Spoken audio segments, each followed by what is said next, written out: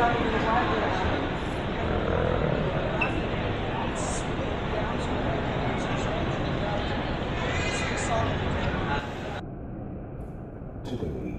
the Thylias Society, the Society of Snow Sisters, lectures on their counterpart, the culture Snowmen.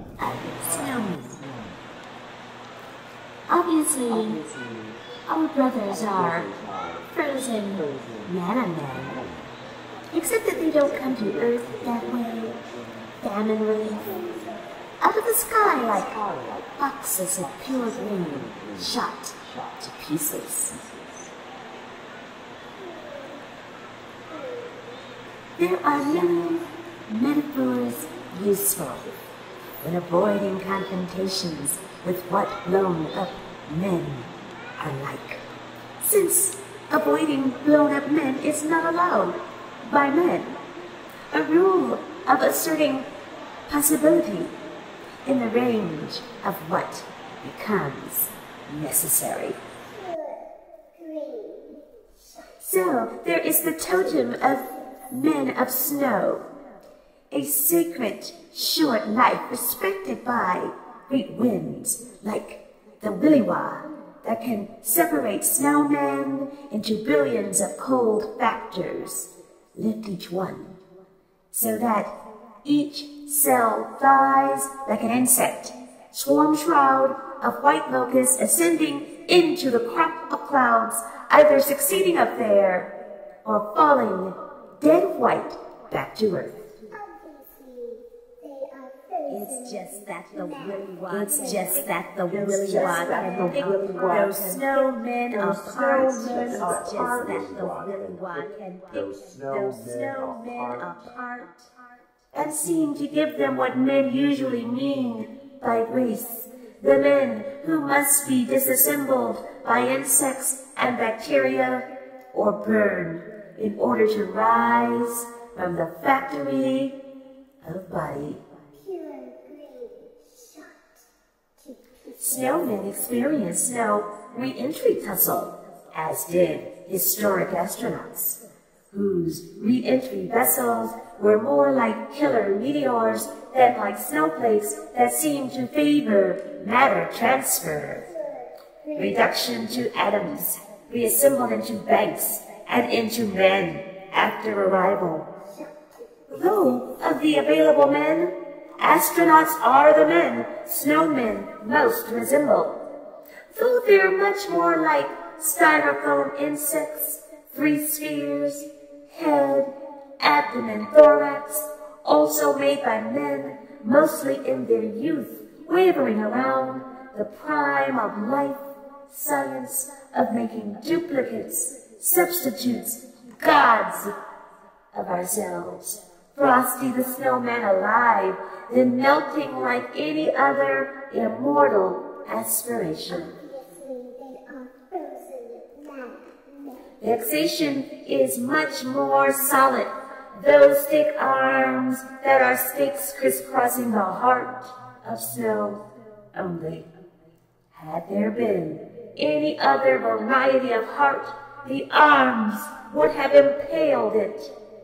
The melt of them, the puddles that say, like you real men, we too are mostly water.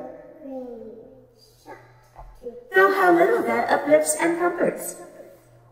When men have watched their jealousies come alive, the substance of snowmen, each a particular separate parachute, at first falling, then gathering into a billion-fold collection that has common purpose, function. Scarecrows caught in personal avalanches, enlarging avalanches where the fall of flesh has meant burnings, crimes, and sanctioned punishments. The fall has not improved the men that fell, even though they arose. For it is nothing to get up from these, to conclude contrition, to become human, and enter the caves, start fires, the industry of making men from animal experiments, the generosity of pigs, even the pancreas, also of Chinese hamsters to which men are indebted, as men evidently are supposed to be, since most are in debt, sinking. Except that, since we sink in space, the hell below is above earthly orientation too. The squall of snow proceeds from that. Snow drifts down a piece. Crazed ones devising ways to pluck the fervor and madness, mulct blizzards and hazards. Yet for all the frenzy, nothing binds the down that warms. Handfuls don't become mulct balls and don't melt with the snowmen they may have decorated. The down as still as patch when winter misbehaves. Run 'em up temperature way up when winter should remain authentic downtime. Temperature, snow, prices of revealing swimsuits falling, light falling back, dark's portion larger, chopped wood going up in flame, distant snowman with marshmallows on his arm sticks, blackening edges like paper early in its burn, and it's all hickory air, the scent thick in everything. Almost a third dimension, new skin, as if to replace what burns away. As if to supply the flavor of being involved. Snow also fills gaps. Ground extends whitely to the windows. Pitched roof covered with uneven blank pages glistens while I wait for snow to fall solid, without space between, interlocked plates, gear flakes, before the landing resolves into mishmash that is shoveled, pushed, plowed, schemed. There are certain bears, certain snow leopards, cranes, certain albinos, and mutant colorless things, clear as bells, that could get lost in the substantial bellies of gluttonous avalanches of snowmen, were it not for the evidence of hooves, eyes, tongues. The rules of awareness, the rules of entry and exit, rules of cohabitation, rules of forensic investigation that work because nothing is silent. Everything has markers, tracers, echoes as vestiges of vespers. Existence is territorial by nature. Snowmen tend not to budge once they become men.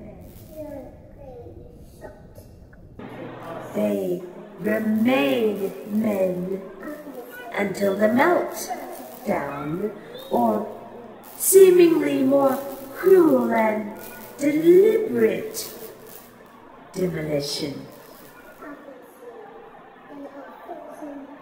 Though men are being made, no qualifications are required of the makers, and there are no requirements for the product for which there is no quality control, except the motives of the maker, whose like or dislike of snow cones could be either detriment or advantage for either the maker or the snowman. The making of anything includes the making a dilemma.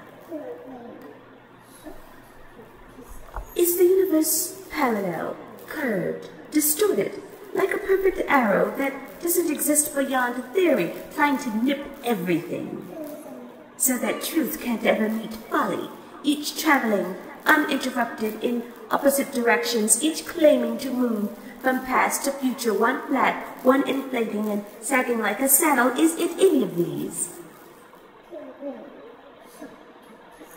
The birth of snowmen is nearly always at home. The death of snowmen is nearly always at home. They usually don't live long enough to have birthday parties.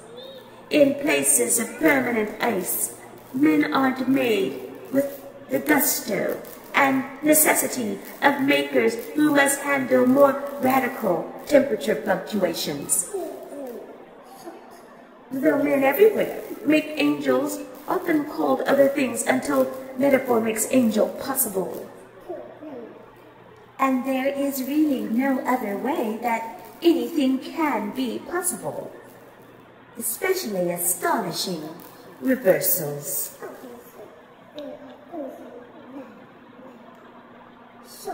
When they threw snowballs at me, before they were the men they would be, assured by the throwing, when in their gloved hands snow became rounded cooperation, in sun seemed polished as the palmed asteroidettes arced toward me, full of trajectory.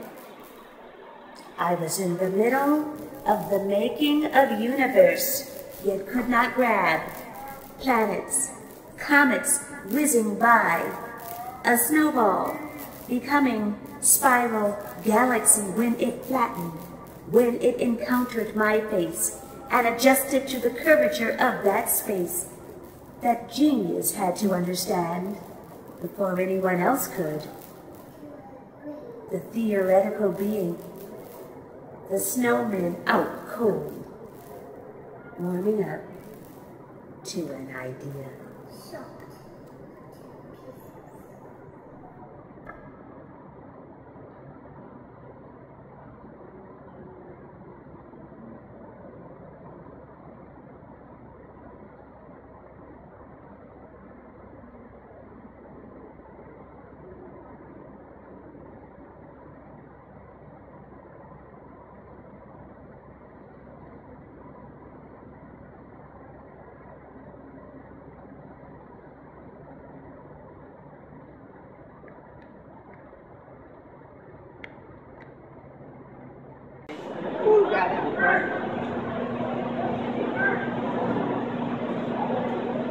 Make a nice coat though, with an ostrich skin coat.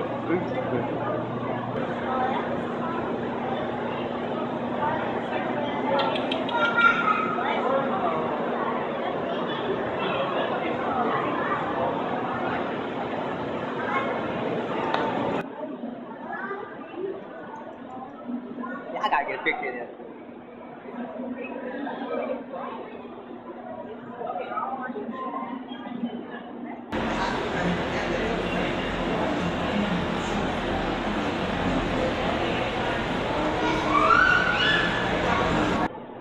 Now, what we're going to do is you wear the kind of ostrich.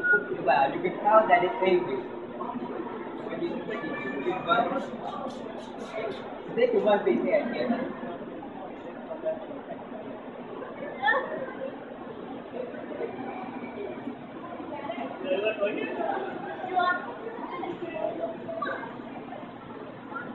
Oh my, it looks funny.